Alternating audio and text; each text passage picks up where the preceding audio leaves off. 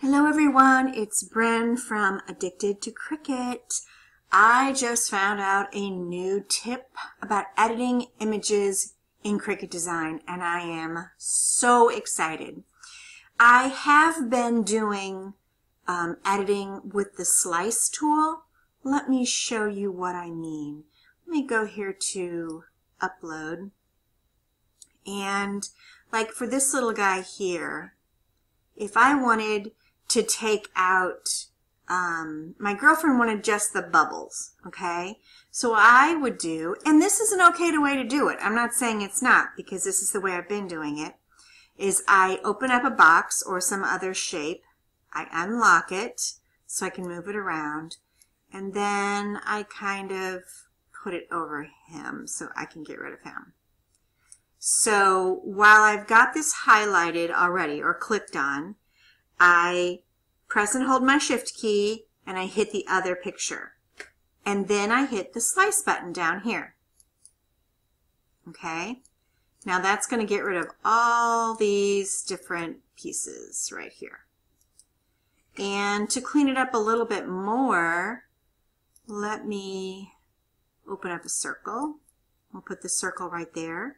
While it's got the blue box around it or highlighted, press on the shift key, hold it, and click on the other image and slice it.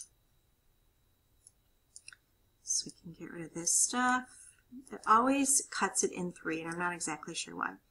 And let me do one more circle. Just size it down a little bit to get rid of this. So it's got the blue box around it. I've clicked on it.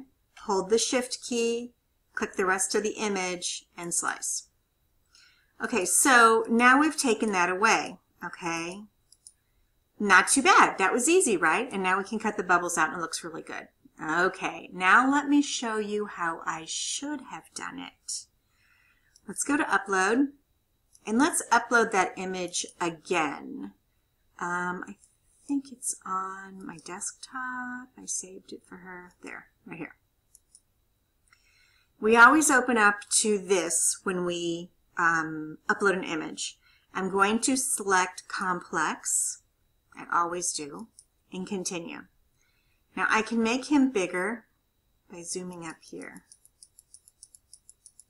Okay. We all know that if we hit the background here, it's going to take the background out. And of course that's what I'm going to want, because she's going to want her bubbles taken care of. But I don't want the dog at all, okay? So I can come up here and hit the erase button. I did not know there was an erase button up there, never paid any attention. I can make my circle pretty big, and I can just erase him all together. How about that? That's it. Isn't that great? And now I'm ready to just save this and go.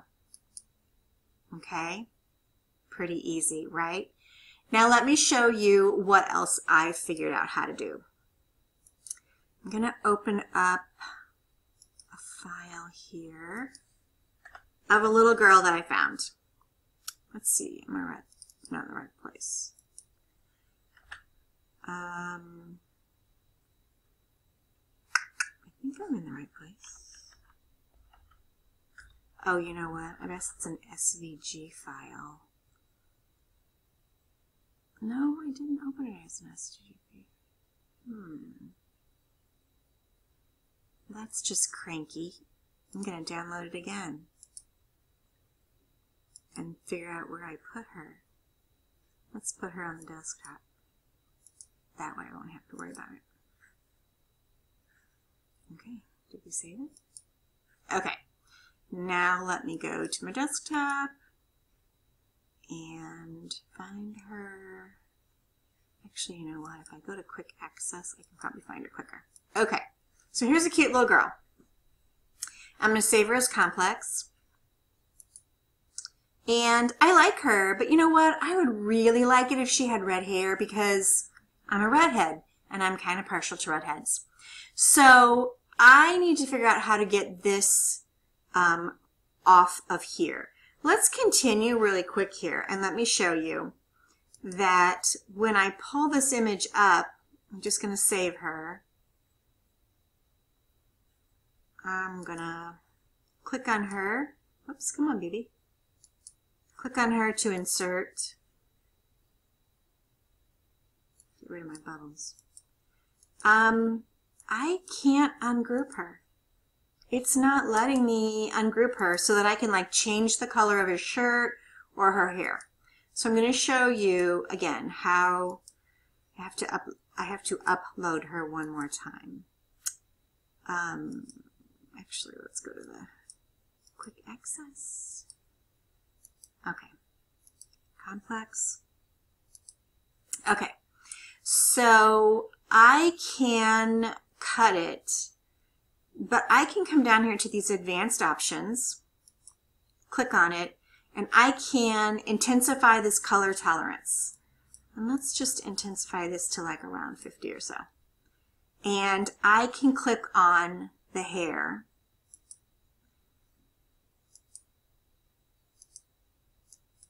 And now the hair is completely gone. Okay? So then I would want to save this as the girl's body. Girl's body. Okay? Save that. Now I have to go out one more time and I have to upload her again. I know it's kind of cranky, but stick with me, girls. You're going to love this. Okay? I'm going to do this complex and continue. And we can do the same thing. Advanced, and let's raise it up to around 50 or so. And now I can start clicking here and getting rid of all these other body parts, and her hair stays, okay? Get rid of that, get rid of the eyebrows. Now, what's also cool is I can come over here and grab this eraser. I can make it a little bit bigger, and I can start erasing these eyes instead of clicking because they weren't going away very easy. And the way I can tell whether I've got everything that I need gone, hold on, is by pressing continue. It looks pretty clean on the cut side. Okay, so now we're going to title this as Girl's Hair. Okay, and we're going to save it. Now I have both of them saved, and I can click on both of them, insert them, and they should match up pretty good. Sometimes you need to resize them, okay, but they do. But I can change the hair color now. We're going to make her red. How about that? Or let's say that you decided that you liked this girl's body, but you didn't like her haircut, and you wanted to give her some other kind of cut. But do you realize how simple that is and how easy that was? And then you can group all this together and cut it, and it'll be great. Or not group it together, and then the hair will cut by itself, and then you can put it on the body. But it's all cut out really great. I am so excited about this, I can't even tell you. So now I have to go and figure this out. I've been using Slice for a while, but now I'm going to use these editing tools that are in the upload. Okay, you guys get out there and have a happy crafting day.